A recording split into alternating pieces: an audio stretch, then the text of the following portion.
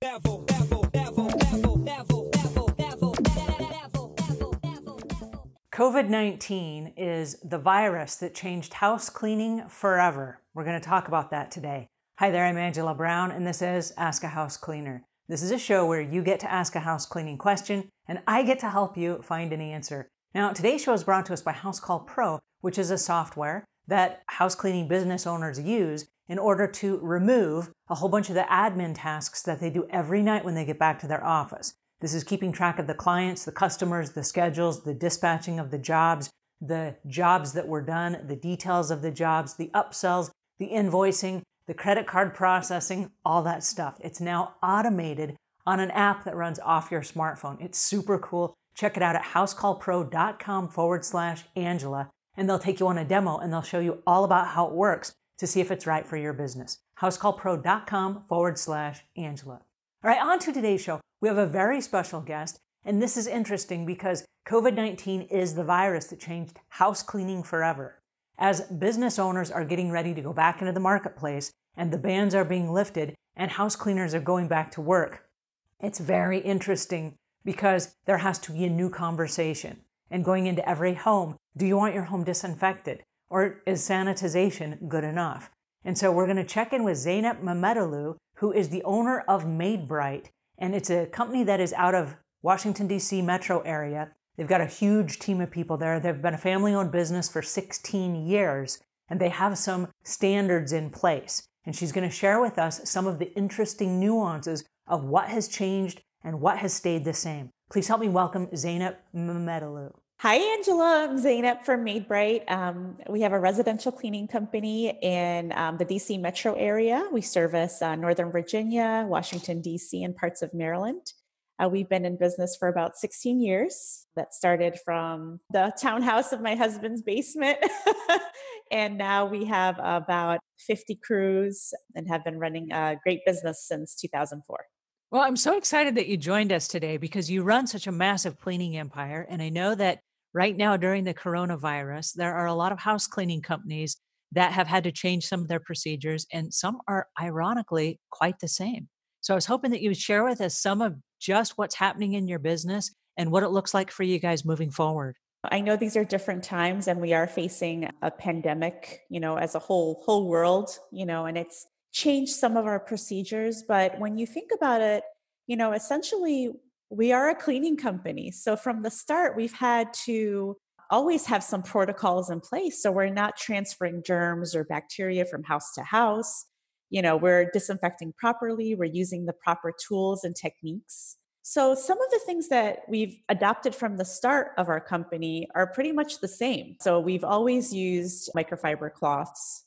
We've always used shoe covers in our client's home. We always use gloves when we clean. Those things haven't changed. We always have used the hospital grade neutral disinfectant that's registered with the EPA. And these things are important as a foundation to your proper cleaning technique and procedures. But what has changed, of course, is the number of people that are working at a time. So we rotate our teams now, 25 at a time. We do adhere to a 6 feet distancing rule, as everyone is aware. And we're wearing masks, and our crews are taking their temperatures each morning, just so that we know that they don't have any symptoms that they can transfer, or we don't want them to be sick and going out to the job site. So for those customers that still would like their homes cleaned. And so is this now a new policy that happens from now forever, or is this just during the pandemic that they'll take the temperatures? I think flu season and pandemics, I think going forward, because flu season was also very strong this year, it might be a good idea going forward to check your temperature during flu season. Is there anything that you have noticed? I mean, I know lots of the house cleaning businesses, even though they're still active and they're still working, a lot of the numbers are down. They don't have as many jobs. Is that also true for you guys? It is true for us too, Angela. We're about 60% down, but we are rotating our teams. And a great thing that we did, and a huge shout out to all of our customers for participating in this, is we set up a Maid Bright Relief Fund.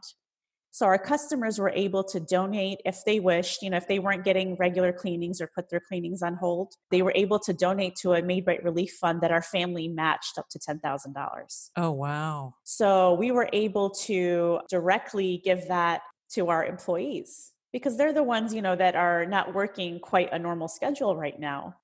So we thought it would be a great way to share that with our customers. These people are every day coming, showing up. They're the asset of our business, and they do such a great job that we wanted to do everything we could to help them. And so it was huge with the customers. So many of them contributed and helped out. Well, I love this because it's easy to be watching the news every day, everybody being quarantined and some people still working, but most people not. And then they're sitting there watching the news and there's just this fear and this overwhelming world global, and I know it's so frustrating. How do you keep morale up during a time like this, other than offering a relief fund?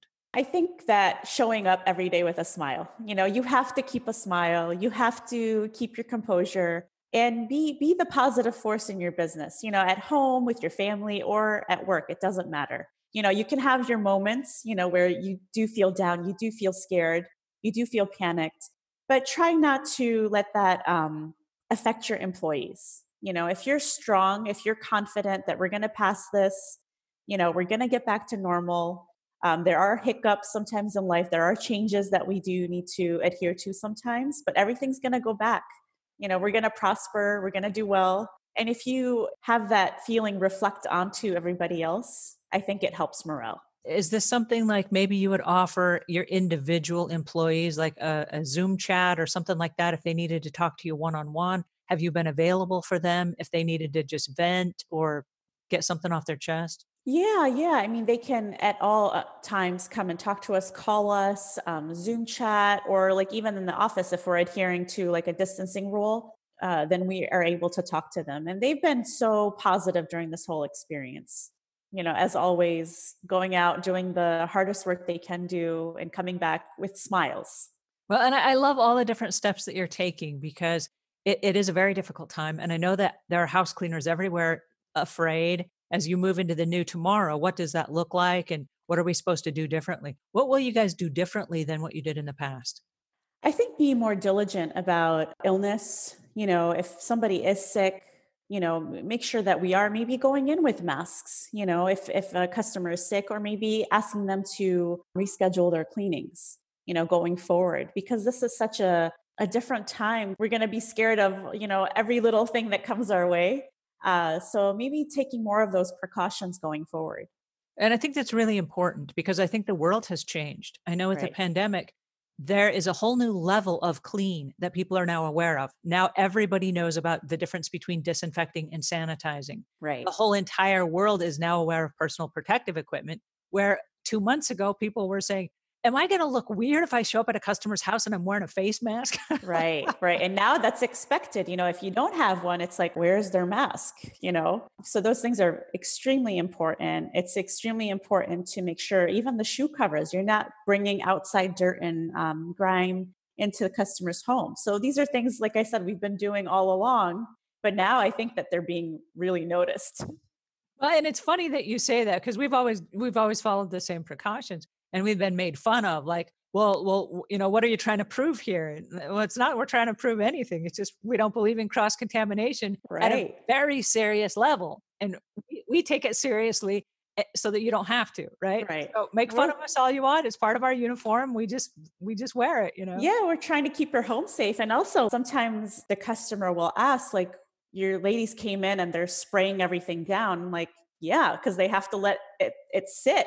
A disinfectant works only if you let it sit for the appropriate amount of time that it's designed for. You don't just spray it and wipe it off. It doesn't do much that way. So now, like, they're also aware of that. And they're also aware because we've made this available by email. And also, if you look at our website, it's now at the top of our website, the precaution taking and any updates that we have for the customers. I love that you've taken the extra initiative to educate the customers as well, so that there are no surprises and so that they No. don't think, "Oh, well, they're acting weird now. They're doing Yeah, something different." It gives them a sense of peace and a sense of, "Oh, they're educated. They know exactly what's going on." And exactly. it makes the consumers and the customers feel safe. Yeah, and that was our goal from the start. How can we approach this without eliciting more fear, more panic? Because they're going to ask, "What are you doing to keep me safe?" And also keep your employees safe too. These are questions that we've had by email. What are you guys doing? So at this point, like we were like, well, we have to put like regular updates out there by email and on our website too for anybody that might be interested in a service right now. Because I know that it can get difficult to clean your own house while your kids are at home. You might have other family members quarantining with you. We've had move in, move out cleanings. People are moving, so they need their house cleaned. So these are all questions that we've had to face. And the most appropriate way, I think, was to put it right there on the website so that everyone's informed at the same time. Well, speaking of your website, where do our listeners go to find you? www.maidbright.com. Alrighty, thank you so much, Zeynep Mehmetoglu, for joining us today. That was super helpful information, and I know it gives us some great ideas as house cleaners as we move back into the new tomorrow. I'm going to leave links in the show notes to her company so that you guys can check her out and all the stuff that they're doing. All right, if you found this helpful, please pass it on to a friend, and if you found this valuable, please give us a thumbs up. And until we meet again, leave the world a cleaner place than when you found it.